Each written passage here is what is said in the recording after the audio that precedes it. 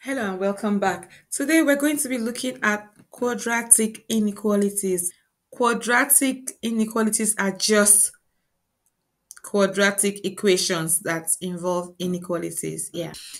Okay, so I've chosen for you guys four worked examples that can help us build our confidence on the topic. So let's have a look at the first one.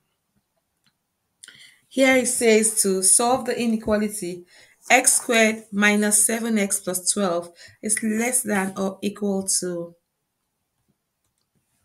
0. So the first thing you want to do here is you want to just make them equal to 0. Factorize and make it equal to 0 and solve it as you would have solved normal quadratic equation. If I factorize that, I'm using 2 and 3, 2 3 and 4, yeah, negative 3 and negative 4, yeah, x minus 3, x minus 4, and that would mean that x would be equal to 3 and x would be equal to 4. Now we have to complete this question, we have to test the boundaries and test the interval. Yeah, to complete the question we have to test the boundaries and test the interval. If I make a little sketch of the graph here, then it may look something like, yeah, this, yeah. So this may be x equals 3 and x equals 4. To test inside of the boundaries, I may just pick a number inside the boundary between 3 and 4. So so we say let x be equal to 3.5, then 3.5 squared minus 7 times 3.5 plus 12. That's going to give me negative 0.25. And that is less than 0. So check, that works. And because it says less than and equal to, I'm going to test these boundaries. So when x equals 3, then 3 squared minus 7 times 3 plus 12 is equal to 0. So that works. And if I test 4 squared minus 7 times 4 plus 12 is equal to 0. So that works. So our final answer would be that 3 is less than or equal to x, and x is less than or equal to 4. That's the solution to that problem. Okay, let's have a look at the next example. Here it says x squared is greater than 8x plus 9. The first thing that I want to do here is to transfer everything to the left hand side and make them all greater than 0. X squared minus 8x minus 9 is greater than 0. And if we factorize this, we can use 9 and 1. Negative 9 plus 1 is going to give us negative 8. So x minus 9 and x plus 1 equal to 0, which means x equal to 9 and x equal to minus 1. I can make a little sketch of that. Then this is x and this is y. Then it may look something like this. Yeah, we have minus 1 and 9 on the side. So now we're going to do our little test inside the interval. Because we have minus 1 to 9, let me just use something like 8, for instance. Yeah, the number 8. So let x be equal to 8. Then 8 squared minus 8 times 8 minus 9. And we'll check to see if it is greater than 0. is equal to minus 9. So that didn't work. It's less than 0. So inside of the interval has failed the test. So now we're just going to check outside. We're going to check test outside the interval.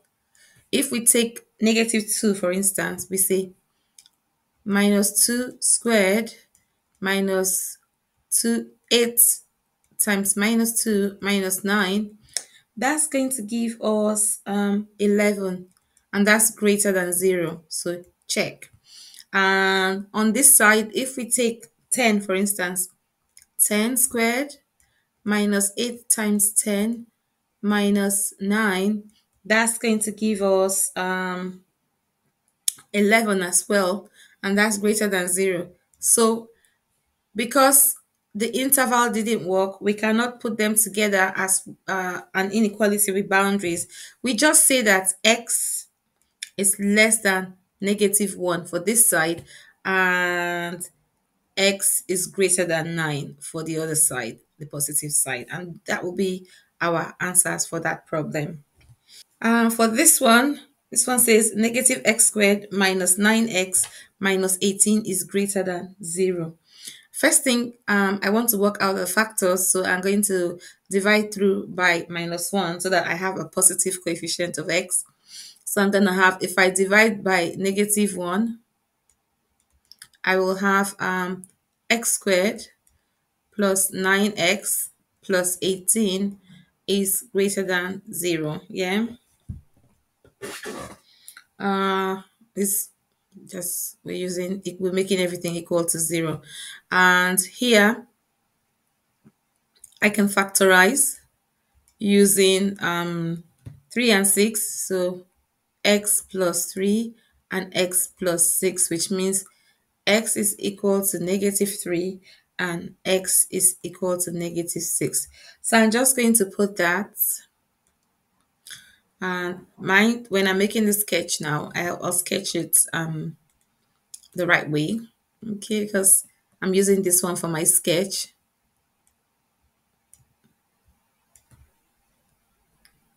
X and y. So we got negative 3 and negative 6. So if I put that here like that, minus 3 and minus 6. And I want to check inside of the interval. So I'm going to say I'm using this one now to do my test. I'm using the original equation. I'm going to test inside the boundary. Inside the boundary, I choose a number. I choose negative 4. That will be minus 4 squared minus 9 times minus 4 a minus 18. I want to see if that is greater than 0. So, but that was equal to 36. Check. Yeah. So we already know that if the inside is correct, the outside will be wrong. So you can make our conclusion here. Yeah. We can make our conclusion. Um, minus 6 is less than x, and x is less than, oh, and x is less than minus 3. So it's between this one and that one. Yeah. And that will be our solution. Okay, let's have a look at the last one, which is this one. This one, the coefficient of x is not 1, so we have to start by factorizing. The AC term here is 5 times 2 is 10, and the factors of 10 that we could use to get 7 are 5, add 2. So we can write this as 5x squared plus 5x plus 2x plus 2 is equal to 0.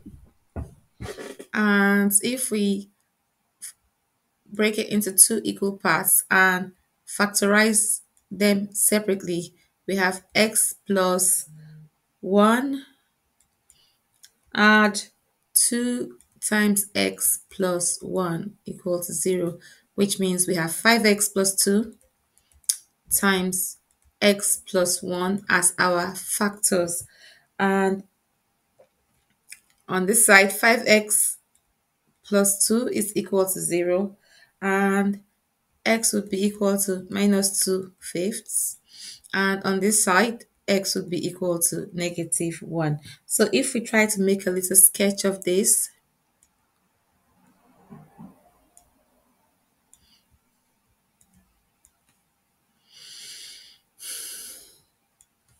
so we would have everything on this side, maybe something like that.